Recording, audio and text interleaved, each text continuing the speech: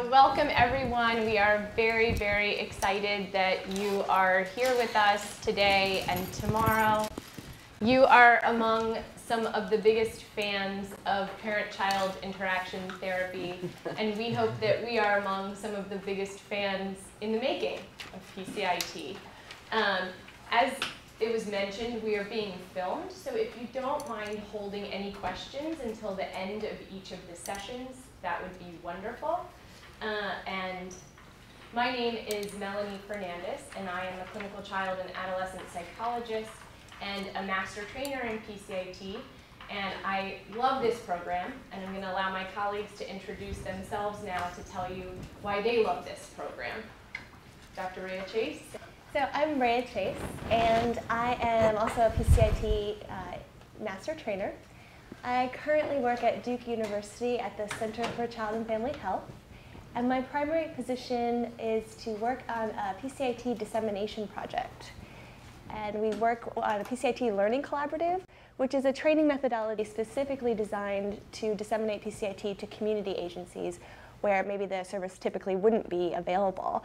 I also serve on the PCIT International Training Task Force and the Board of Directors. So basically, I am like all PCIT all the time, and I love it. I consider myself very, very lucky. And I love it because PCIT is so incredibly rewarding as a treatment program. You see real, tangible change in the parent-child interaction, in the parent's behavior, and in the child's behavior in front of your eyes. So you certainly see positive changes throughout treatment, but I'm talking you see change in an hour. In like 30 minutes, you can see positive changes because think about live coaching, and we're providing parents support in the moment and shaping their behaviors in the moment. So you can see very rapid change. And one of my trainees, actually, I think she said it really well on a consultation call last week. She said, you know, my kiddo came in, mom had just woken him up from a nap. So he was whiny, and he didn't want to come into the therapy room, and he was crying, but we coached mom through it. She did a wonderful job, and they left smiling and happy. She's like, and I realized I am the only therapist in my agency where a kid comes to me unhappy and they leave happy. So I thought that summed it up really nicely. Yeah, and I like that for the parent too, because often the parent will come in unhappy Yes. and leave happy, which is a really remarkable thing. Hi, I'm Melanie Nelson, and I'm from the ADHD Center in Lake City, Florida, and also the University of Oklahoma Health Sciences Center. And the part that I love about PCIT is I expected the child to be different. You know, it's child therapy, but I think I underestimated how much change takes place for the parent and how really dramatic that change can be from the beginning of treatment to the end of treatment. You know, a lot of our families, they come in and they are worn out by their kids. Some have even told me, you know, I honestly try and avoid them as much as I can. I wait until daycare is closing before I pick them up. I drop them off the minute they open, you know, just because they are overwhelmed by their kids. And I think that the first time I was hooked on PCIT was at a graduation session with a parent. And she said, you know, when I came in here, I loved my kid, but I didn't like him at all. Now I want to spend every day with him, and I just love the time that we share together. And from that moment on, I was most definitely hooked. But I really love how it really affects parents and also the other kids in the home. You really see a big difference too. If nothing else, mom and dad aren't completely consumed with the child that's acting out so much. They're able to spend more time and more quality time and more pleasant time. There's not so much yelling in the house. All of those things make for a much better whole family environment, not just the impact on the child. Great, and to add on that, so I'm Dan Bagner. I'm coming all the way from upstairs. I'm an assistant professor here in the Department of Psychology at the Center for Children and Families. And just to add on to what Rhea and Melanie are saying, you know, this change that we see in families, there's incredible amount of empirical support for this treatment. So it's not just we're all saying this works and it's really great. And I'll be highlighting some of the research that we've done already. And there's a lot of exciting research that's going to be taking place. But the effect of PCIT, when we look at the numbers, is huge. We have huge effect sizes, lots of studies demonstrating empirical support for this treatment.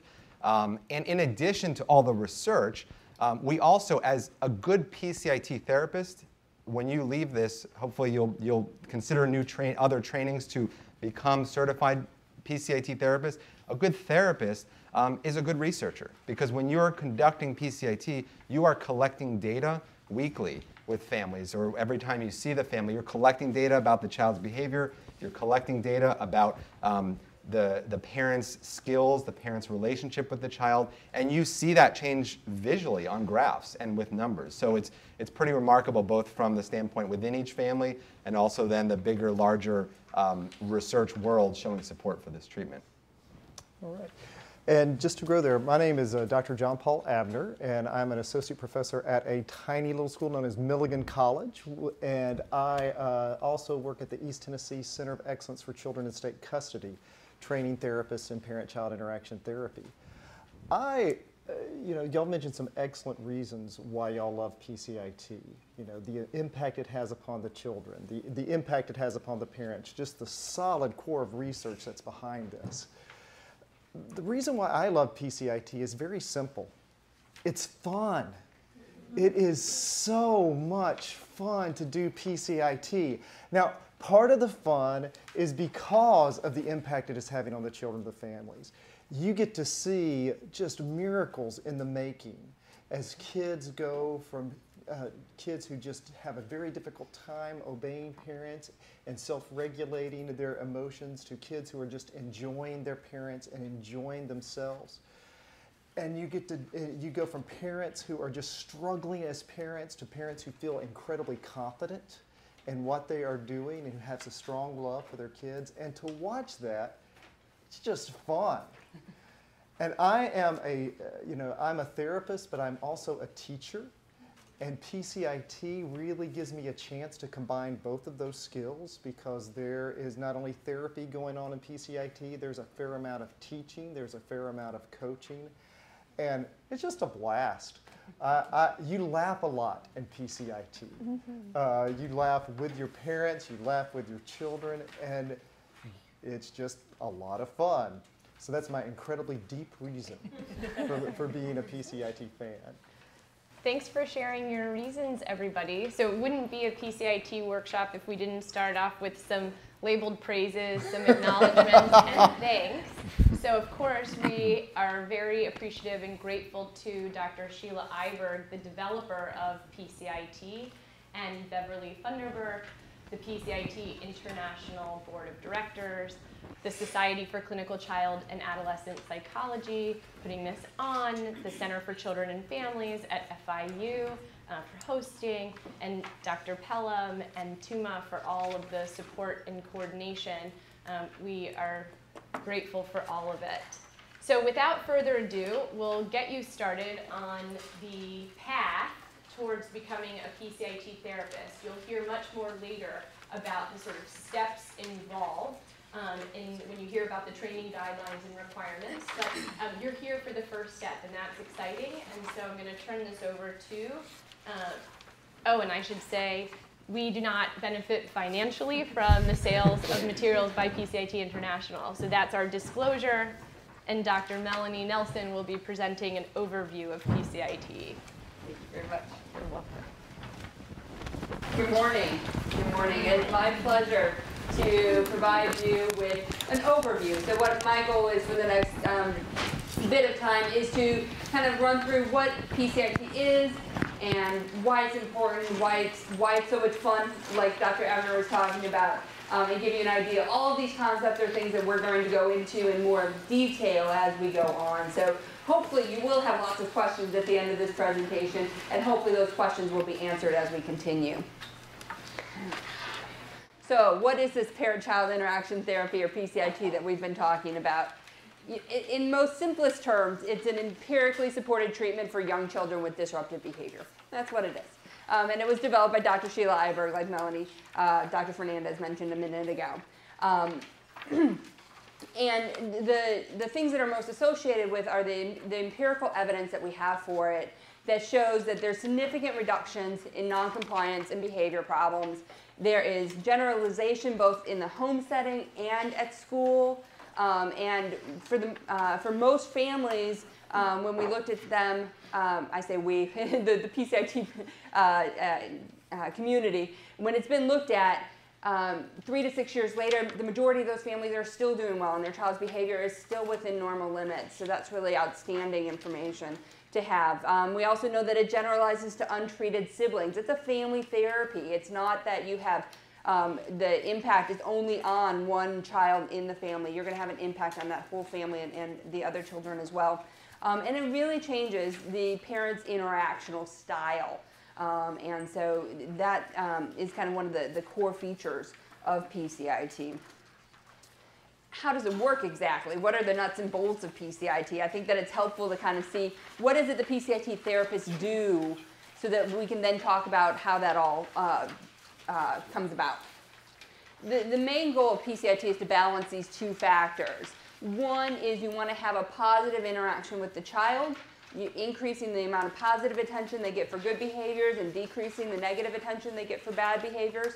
We know that for a lot of the kids that we see that have disruptive behavior, that's gotten all mixed up, where kids are getting lots of attention for negative behaviors, and then when they're being good, their parents are like, oh, thank gosh, you know, and leave them alone. Where we want the opposite to be the case. We want them to be getting lots of attention when they're behaving well and less attention when they're behaving badly.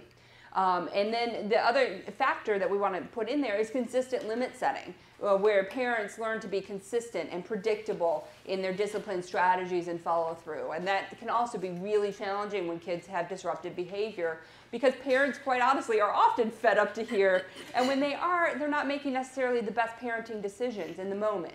You know, if they're fed up to hear and the child spills their milk, they are more likely to fly off the handle, whereas if they're not necessarily that frustrated with the child, they can handle that in a more appropriate manner. Okay. So what we're trying to achieve with all the families is getting a nice balance of those two things. Parents that can have positive interactions with their child and use attention appropriately and set appropriate limits with their child as well.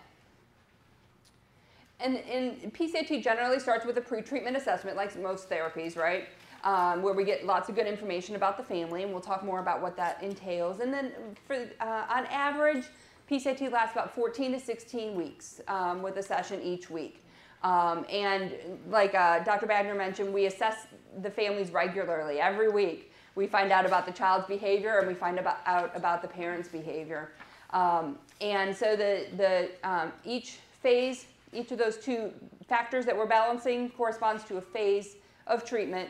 And in each phase, there's one session that's devoted to teaching or to didactics, where we explain to the parents the sorts of skills that we want them to learn in that phase. And then after that, it's followed with coaching sessions, where the family comes in with the child and they participate together, and the therapist is there to coach and help and provide a lot of support. So you have a teaching session and then a coaching session, and then they move on to the next phase, and there's another teaching session and then more coaching sessions until they graduate from treatment. And when we move on to the limit setting component, there's a careful plan for generalizing those skills from first in the clinic with the therapist there, to a little bit at home, to a little more at home, to all the time at home, and then ultimately to public situations. And so it's very carefully kind of rolled out so that families are more likely to be successful. And then at the end of treatment, there's a post-treatment assessment to kind of wrap things up, but also to be able to show the parents the demonstrable change that's happened. We can show them the numbers that go along with it, but most of the time we can also just show the complete difference in how their child is reacting to them and how they are reacting to their child. So just briefly, the preclinical assessment, usually we'll do an interview, there'll be some screening measures, and a lot of this is at the discretion of the clinician. It would be whatever you would normally do for a brand new family that you're seeing. The only big difference is that we also include a direct observation of the parent and child interacting together. And that's a structured observation. It's called the dyadic parent-child interaction coding system. We'll be talking more about that later. You can look forward to it. So that gives us a different level of information than just getting questionnaires and things like that from the parent. We can actually see what they're like together. Okay. So the first phase of PCIT is called the child-directed interaction. And the goal there is really to work on that positive interaction between the parent and child to enhance that relationship and really maximize that attachment. And And so the goal is to reduce the frustration and anger that the parent feels with the child. I'll tell parents a lot of times, right now I realize that it is probably hard to spend, any time with him, even just to have fun, because he's giving you so much difficulty. But I want you to be able to enjoy him. I want you to be able to have fun with him. And so that's part of what we're going to do here, is get you guys to a point where you guys can be in the same room and have a good time together. And then we'll worry more about the negative behavior as well. The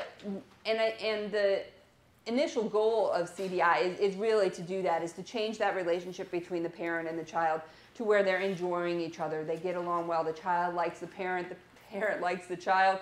But what we've also found is that there's a number of, I almost call them side effects. There's other things that happen during CDI that are wonderful, that may not be necessarily our intention, but it does a lot for kids' social skills. Just being able to sit there and play nicely with their parent can help them learn to play nicely with other kids. And that can be a great benefit, especially, again, we're working with kids that have disruptive behavior. Sometimes they're not very socially keen, and sometimes they're even disliked by other kids because they get in trouble so much. So to give them some better social skills can go a long way towards helping their behavior, not just at home, but other places as well. Improving self-esteem. Again, our kids are in trouble a lot, and what do they hear? They hear, no, you're bad, you're in trouble, I can't believe you did that. All those messages all the time. So this gives them a chance to kind of rebuild that self-esteem a little bit more so that they don't come to view themselves as a bad kid, and they realize what a great kid they are. It also has impact in terms of kids' organization and attention and staying on task. I've had lots of families who, when I explain to them what I want them to do, they say, there's no way he's going to sit in a chair and play with me for any length of time. He just doesn't sit still. He doesn't sit still to eat. He doesn't sit still to do anything. And slowly but surely, using the skills that we teach parents, we see that kids are able to sit and to attend for longer and longer periods of time. And so that can be really dramatic for some families. And for other families, the difference in speech and language skills can make a big difference. We're working a lot with young kids, and so sometimes they don't have the clearest speech patterns, and they have difficulties, or sometimes kids aren't necessarily progressing, they have language delays. And so the skills that we use, or we have parents use, can really help develop kids' speech and language skills over the same period of time. That we're also working on their disruptive behavior. We're giving them more social skills and helping with their self-esteem. There's a lot that goes on during CDI. The main rule of CDI is going to be to let the child lead the play. The child's in control. And what we do is we have parents set up a special time, and during that special time, we instruct them in the do's and the don'ts of special time. And so we're having parents do things differently in how they interact with their child. We talk about tactical ignoring and when to give attention and when not to give attention. And we coach to criteria. So there is a endpoint that we are working for, okay? The special time, we talk with parents about setting up a 5-minute special time with their child. 5 minutes is usually good. It's not too much. That most parents will say, yeah, I can do 5 minutes. If we said 30 minutes, no, I'm sorry, but 5 minutes, most parents are willing to work into their schedule. But it's also enough time. I mean, the key there is that it really is enough time for kids to get the therapeutic effect of it, which is the wonderful thing, that we can do that in 5 minutes. And the therapists really work with parents to problem solve. Okay, when are you going to do this? Where are you going to do this? What sorts of toys are you going to use? Here's good ideas for toys to use. Here's not so good toys to use. And we actually make parents in that first session commit, say, okay, tell me, what time are you going to practice? Where are you going to practice? What toys are you going to use to increase that motivation that they have to follow through on that, and to increase the likelihood that they're going to do it at home. And I often tell parents that without this 5-minute special time happening at home, this isn't going to work. There's no way for PCIT to work if parents don't do it at home. Okay? So this is a real critical component to the treatment. So the things that we ask parents to avoid, really briefly, we're telling them not to lead the play. And so things that take away the lead from the child are going to be things like giving commands. They're going to be asking questions. We'll take the lead away from the child. And criticize. We want this to be a fun, enjoyable time. Obviously, if they're criticizing the child, it's not going to be so much fun. So we ask them to avoid criticizing. The things that we want them to do instead are things like praise their child, reflect what their child says, imitate what their child is doing, describe what their child is doing, and enjoy what the child is doing. And we call these the pride skills. You can see that they spell out pride. And the idea is that by doing these things instead of the don't skills, it changes that interaction between the parent and the child. The child is now getting much more attention for their good behavior and much less attention for their negative behavior. And we talk specifically about ways to handle misbehavior. We talk about handling obnoxious, kind of annoying behavior, things that aren't dangerous or destructive, just things that we don't want them doing. And we talk about taking away attention or ignoring during that behavior, and then immediately returning attention as soon as the child re-engages in positive behaviors. And we also talk with them about how to address aggressive or destructive behavior should that happen during special time. It's really remarkable because it doesn't happen very often, even for kids that have a history of aggression and violence and really dramatic behavior. During this special time, they really do give their best behavior a lot of the time, and so you don't oftentimes see that aggressive or destructive behavior. And we're working towards the mastery criteria. We have actual numbers that we're working for to help parents get to that point where they're getting along really well with their child. The numbers are fabulous. It gives us a nice concrete way of telling parents what we're working for. It's not that we have to say, well, we just want your relationship to be a little warmer. Can you do that for me? It's, we want to get you to the point where you're doing 10 label praises, 10 behavior descriptions, 10 reflections, and less than 3 of the things that we don't want you to do. And parents understand that a whole lot better, and they can do that. And so if they're low on label praises, they know they need to work and get those higher. So it's a really nice concrete way of helping us to get parents where we want them to be. And once they reach the mastery criteria for the child-directed interaction, then they're ready to move on to the parent-directed interaction. And the parent-directed interaction is really the discipline and minding skills component of PCIT. That doesn't say, though, that there's no discipline and behavior modification going on in the first phase of treatment. I think that sometimes people get the wrong impressions. Families that we're working with and sometimes others think that, oh, well, if you're just playing and you're providing positive attention, that you're not really changing behavior until you come through with limit setting. And I would argue that there's a whole lot of behavior changes taking place during the child-directed interaction. And so, plus the child-directed interaction, those skills, that relationship between the parent and the child that we're enhancing and developing really forms the cornerstone for making any form of limit setting more effective. And particularly the PDI procedure that we'll talk about makes it more effective because the CDI had been there first. So that being said, the things that we stress in PDI are giving good directions, how to give good directions to young kids that have disruptive behavior to make it more likely that they will comply and cooperate. There needs to be contingent consequences. And like I mentioned a little bit before, that there's that gradual generalization. It's not, okay, here's what I want you to do, go do it. Because that can be really challenging for kids that are acting out a lot of the time, for parents to all of a sudden come in and say, okay, I'm setting every limit that I need to right now. That's a lot of work. And for most parents, what would happen? They'd probably get overwhelmed and they would give it up, right? So we do it slowly but surely, and we build on success after success after success in terms of setting limits. And before they know it, they're able to set limits when they need to, where they need to. And we also have planned responses. A lot of times parents will come to us and they'll say, oh, that'll never work with my kid. And it probably hasn't worked for them in the past.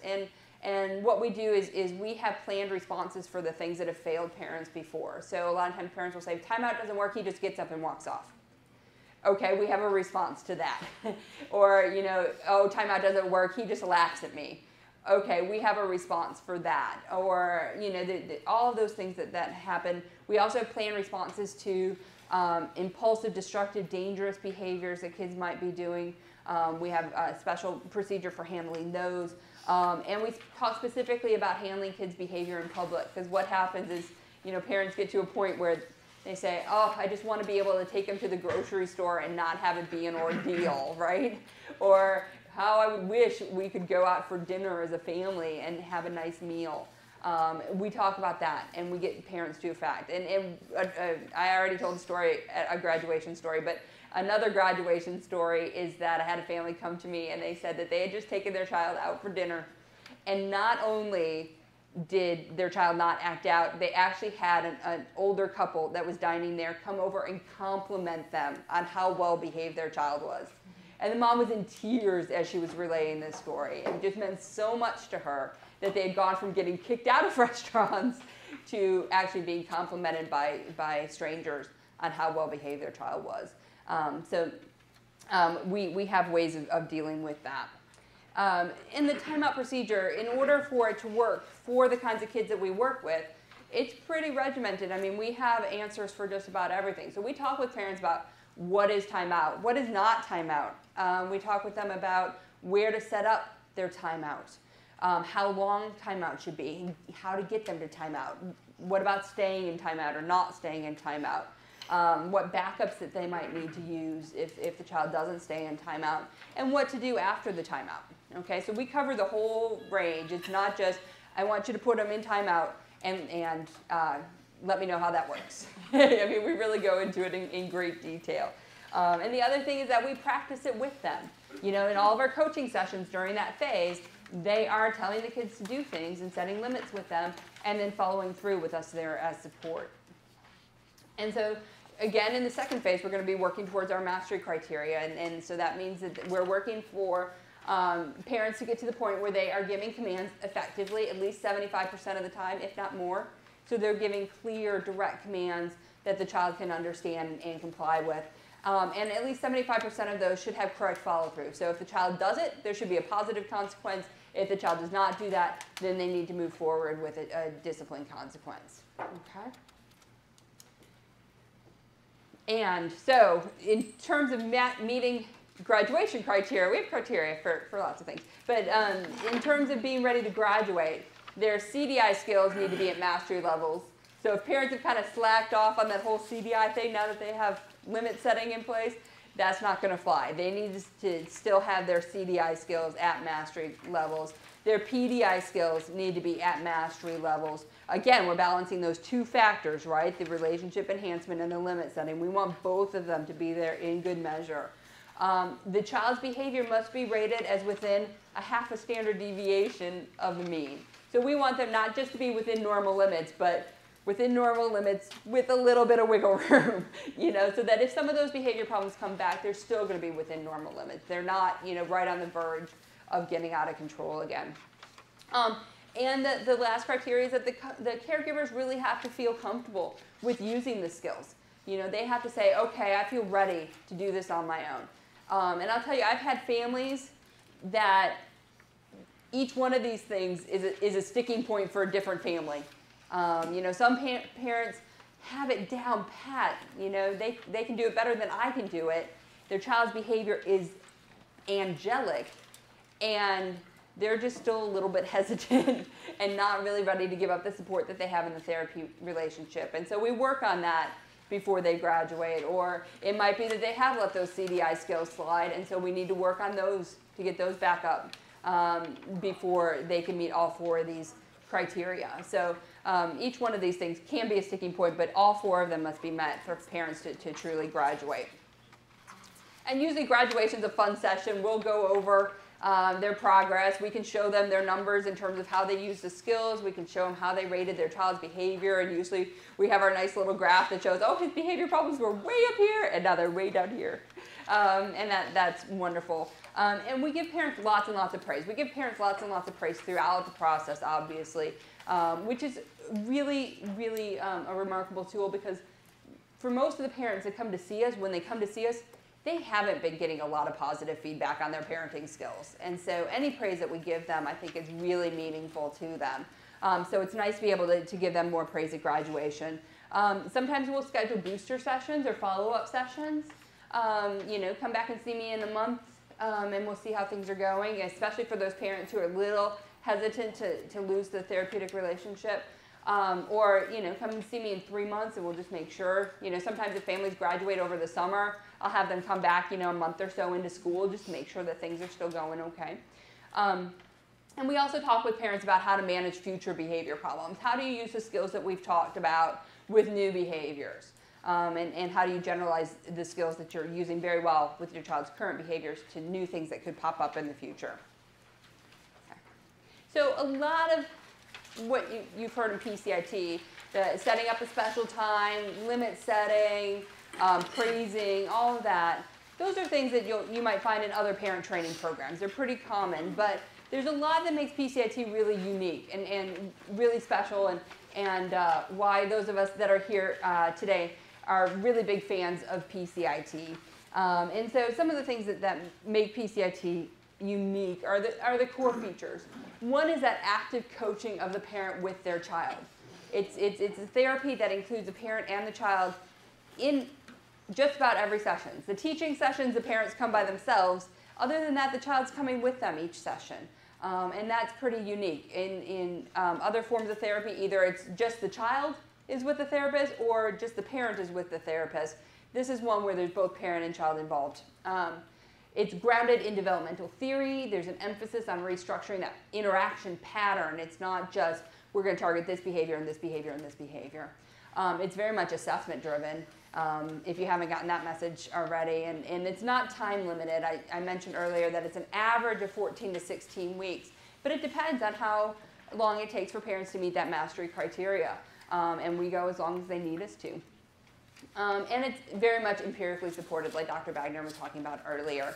The support for it in terms of research and its clinical effectiveness is huge and gives us a lot of support for doing what we do. So coaching. Coaching is amazing, and I think that for people that haven't done coaching, it's a little bit hard to understand the range of things that you can do within a coaching relationship. For one, you're there watching the parent interact with the child. You're watching them try and do the things that you've told them to do. So you know if they're doing it for right or for wrong, and you can help them to do it the best way possible. But it also gives you a much better understanding of that parent-child interaction. It's not filtered through the parent's report of what happened. As you guys can imagine, when parents come back and say, oh, I tried to do that and it didn't work because blah, blah, blah, it's hard to know what actually didn't work. When you're watching them interact with their child and it's not working, you can, as a coach, you can target what's not working and you can turn it around. And as you're turning it around, you're teaching the parent how to turn it around, which is really remarkable. And you're changing that interaction. It's not that you're changing specific behaviors. It's not that you're getting rid of whining behavior or you're getting rid of aggression or things like that. Those things go away, but it's because you're changing the way that the parent interacts with the child. It's not targeting those behavior problems specifically. And so the interaction can work towards eliminating a lot of different negative behaviors, not just this one or this one or this one. The coaching, what I love about it is you're giving parents that specific, immediate feedback. And honestly, a lot of our coaching is telling parents, good job. That was a great label praise there. Wonderful behavior description. That was the right thing to say right there. And again, since they haven't been getting so much positive feedback on what they've been doing, that is very motivating and very meaningful to a lot of the parents that we work with. And you can correct those errors immediately. As we all know, getting immediate feedback changes behavior a whole lot faster than delayed feedback, okay? And then you want that readiness to move on. And so you want to know if they're able to do that. What does it look like? Generally, the parent is in the room with the child. They have a bug in their ear that allows them to hear the coach. So the coach isn't in the room with them. There's a two-way mirror, and behind that two-way mirror is the coach. And they're able to coach them. So they're able to see everything that's going on, and they're able to talk to the parent, but they're not part of that interaction. And for the most part, kids perceive it as, I'm playing with my mom, and the coach isn't even involved, which is really nice. So the restructuring of the interactions, Here we're going to take a little trip back in history and kind of look at where PCIT came from and how it came to be. If you can all go back to the early 1970s in Portland, Oregon, in your mind, imagine what it was like then. There were a couple big things that were going on then. One is behavioral parent training at the University of Oregon was a huge thing. And its salient selling feature was that they were seeing huge reductions in child behavior problems. Wonderful success in terms of taking kids' behavior problems from very, very high to where we want them to be. The other thing that was going on is play therapy. And play therapy was really popular. It felt good, children loved it, therapists loved it, but they weren't necessarily seeing those changes in the child's behavior that the behavioral parent training was showing. And there was some concern that the child would be bonding with the therapist rather than with the parent. Okay, so those two big kind of therapeutic approaches were going on. The information or the research by Diana Baumrind was also coming into play, looking at what sorts of parenting strategies or approaches lead to the best outcomes. And so her work finding that parents vary in degrees of their warmth in their interaction with their child and also their demandingness or ability to set limits. And the kids that ended up having the best outcomes were the ones who had parents who were high in warmth and high in limit setting. And Dr. Baumrind labeled those authoritative parents. And so there was some information there that we need parents to have both of those qualities. And then also going on at the time, Constance Humph was working with kids with developmental disabilities, and she actually had an operant program for them. But part of her program included that there were 2 phases to the treatment, as well as this coaching, this notion of working with parents as they are doing the things that we're training them to do to help them do it to the best of their abilities. And so really all of these things, Dr. Iberg took all of this and kind of put it together into PCIT to change the interactions that parents are having with their kids, okay? And emphasizing those interaction patterns, like I was talking about a little bit, makes global improvements. If you change how parents do things across the board, they're going to be able to handle a lot more behaviors than if you teach them, okay, for this behavior, do this, and now for this behavior, do that. They have skills that go across behaviors. And really huge improvements in children's externalizing and internalizing symptoms, in child compliance, and huge differences in parents' stress, locus of control, feelings of depression, lots of difference for the parents as well. And it's all of those things that we believe go into why PCIT works so well as it does and works for a long period of time. Okay, it's also grounded in developmental theory. I mentioned Baumrind briefly already, the idea that nurturance and limits are both necessary for healthy outcomes for kids. But PCIT really draws on attachment and social learning theories as well to achieve that authoritative parenting that we're going for.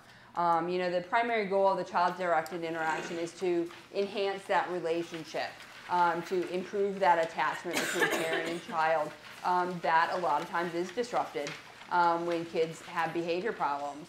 And the parent is really shaping the child's behavior through differential social attention, right? They're giving positive attention when the child is behaving well, and they're removing attention when the child is misbehaving.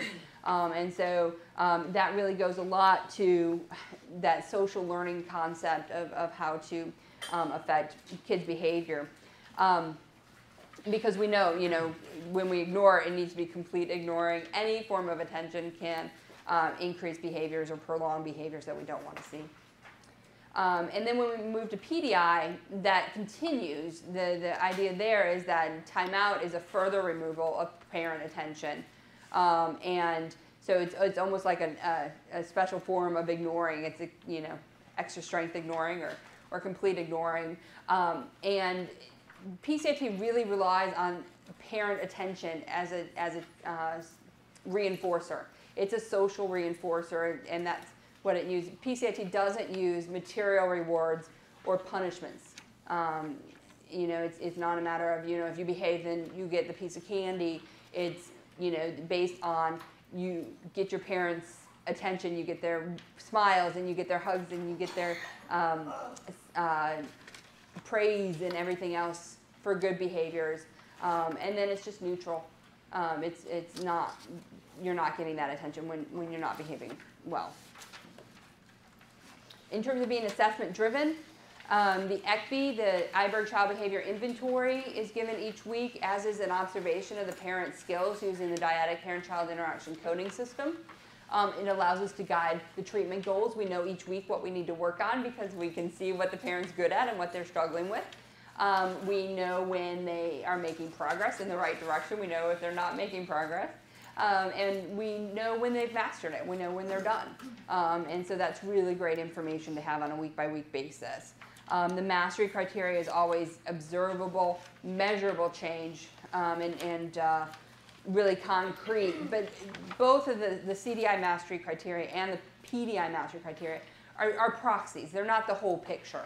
You know, we can have parents who meet the numbers, but they don't necessarily meet the spirit of the phase. And so we want them to meet both of those things. But by and large, when parents are meeting the numbers part of it, they're also meeting the spirit part of it in terms of the attachment and the consistency and the predictability and the following through.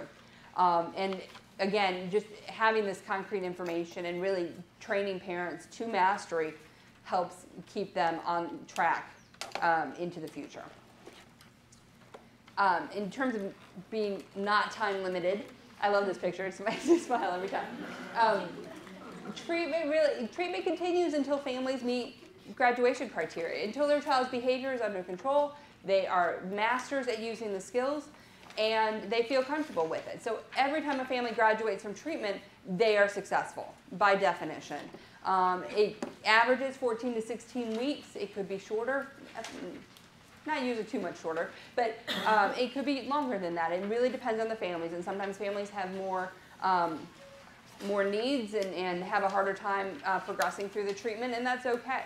You know, I think that it's a matter of working with the families, and I think that it's a really great message for families too. It's not, you get 5 sessions with CDI and you're done, whether you are good at it or not, and you get 5 sessions of PDI, you're done, and because that would work for some families, but it probably wouldn't work for a lot of other families. And so the fact that it's not time limited is something I really appreciate, because I can work with families and get them all to a point to where they feel successful. And we want them to feel successful about their parenting. Again, when they feel good about it, they're going to keep doing it, right? If they feel like, I'm so with this, they might not continue once that therapy relationship is over either. So it makes a big difference. And then the fact that it's empirically supported, and Dr. Bagner has a lot more information on this, but there's a whole list of randomized controlled trials that show that PCIT has huge improvements in children's behavior, among other outcomes, and with lots of different populations. And as with all of that information, PCIT has been identified as an empirically supported treatment, and you know there's criteria for what makes that distinction. You know, in the 1990s, APA divisions 12 and 53 started to identify some of the evidence-based treatments or empirically supported treatments for kids and adults. And in the 2000s, that's when that kind of trickled down into mental health agencies, and they started saying, hey, this is the kind of stuff we need to be doing. We need to be doing things that we know work. And fortunately, PCIT has been included in that movement, and we appreciate that. And the dilemma comes in is once mental health agencies are saying, we need to be doing this, then there becomes that demand for somebody needs to be there to teach people how to do it. And what we are really committed to is making sure that those therapists who want to be trained in PCIT get a good training in PCIT to be able to do it with fidelity and stick to the model, because that's what we know works. And we want other PCIT therapists to have the wonderful experience with PCIT that we've had. And so we want to make sure that they are doing it the way that we know works. And so the PCIT International has developed specific training guidelines for what PCIT therapists need to do to be trained. The first thing is that to be considered for training, as a clinician, you need to be a master's level or higher clinician actively working with children or families.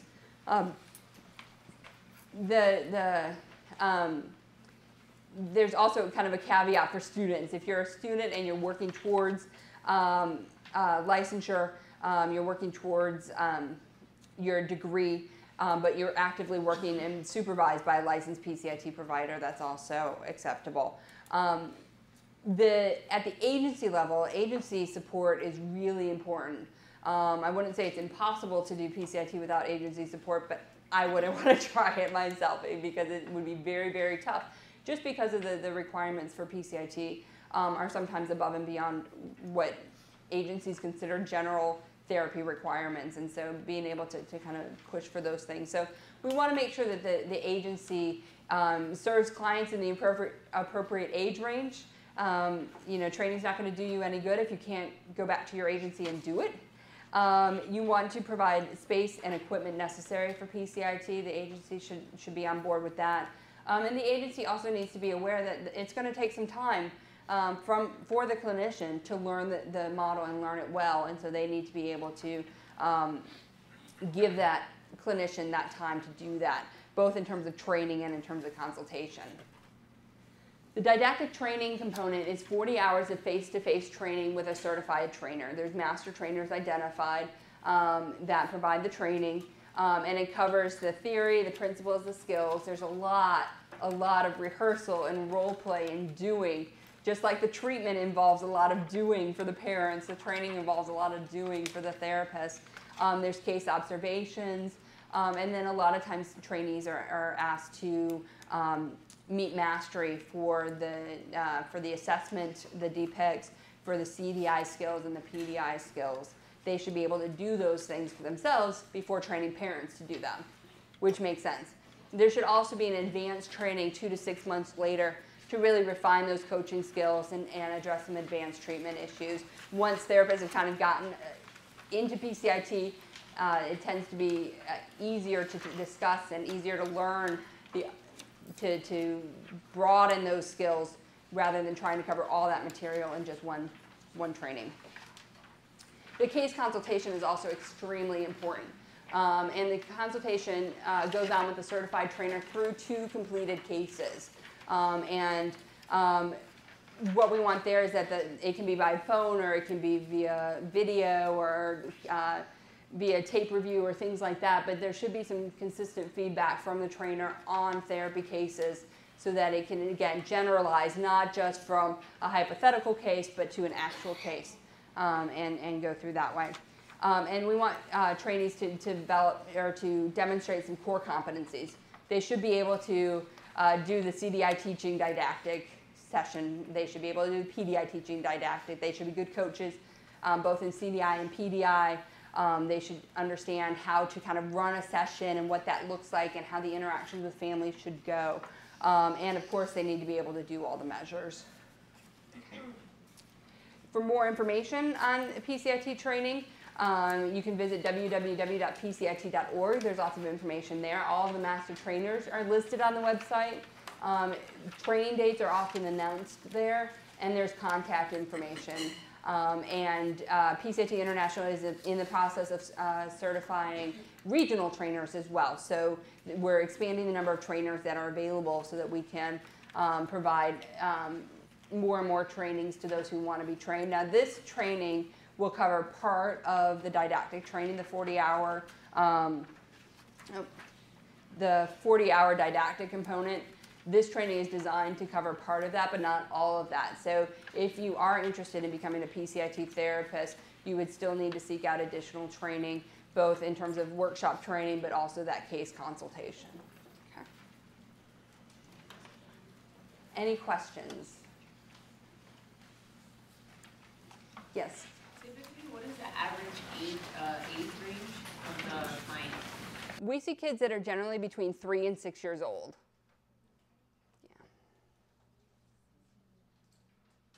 We talk about preschoolers most of the time. Preschoolers, so 3 to 6 is usually pretty good. Yeah. How do you think it would affect the dynamics of the therapy if instead of having the one-way mirror, like if the therapist was actually in the room with the parent? Okay, the question is how would PCIT be affected if the therapist was in the room rather than behind a one-way mirror? I think that's a really good question. There are some therapists that, sometimes our equipment doesn't work and you have to go inside the room. To be honest, I think it's more awkward. But it can work. My goal is always to have a mirror and coach behind the mirror because I think that it removes some stimulation from the child. Some kids are really distracted by the therapist being in the room, and that can make for a really challenging session. Other kids could care less that the therapist is in the room, and it works out just fine in those situations. But we always strive for having the mirror and doing it behind the mirror. But if that isn't available, sometimes in the room can work out okay. I have a question related to that. Yeah. If you have to go, because according to what you were saying, through the mirror, the parent has something on the ear and you provide the command in a way that the child can hear it. Mm-hmm. It's like a direct feedback right there. Yeah. If you are in the room, do you direct feedback the parent? When therapists are in the room, in general, they're providing less feedback to the parent because it's kind of weird. If the child hears you say, tell him he did a great job on that drawing, the child's going to be like, come on, Mom, am I supposed to believe that? So you have to be more careful in terms of what you can say or not say when the child can overhear it. But, we do try to, if we are doing it in room, to sit behind the parent and whisper and keep as much of it out of the child's perception as possible. That's why it's not ideal, though. That's why the mirror is really ideal. Yeah, you had a question. Yes. You mentioned that part of the treatment or the sessions would include home visits, correct? I did not mention that, no. Okay. Would that be part of the post-treatment, or is that something that is looked at? It's something that some therapists have done, PCIT, that includes home visits, but it's not part of the standard protocol. So guidelines or anything for that? There's not at this point. After treatment, I think it would be up to the clinician's discretion. If they felt like that was something that was needed, that could certainly be done. Would be needed guidelines in order for home observations to take place, in order for it to fit within the model? Well, I think any home observations would be outside of the PCIT protocol. Okay. Yeah. Have you tried to adapt it to a little bit of an older population, like 7, 8, 9-year-old kids? Because the standard protocol is for 3 to 6-year-olds, and honestly, it works best for 3 to 6-year-olds. Lots of therapists have tried to use it with lots of different populations, and we'll be talking some about those as we go along. But what we're going to really be focusing on is the 3 to 6-year-olds. Yes, sir. Yeah, I had a couple questions. In the sessions where you were talking about the measures of like 10 praises during like as a goal.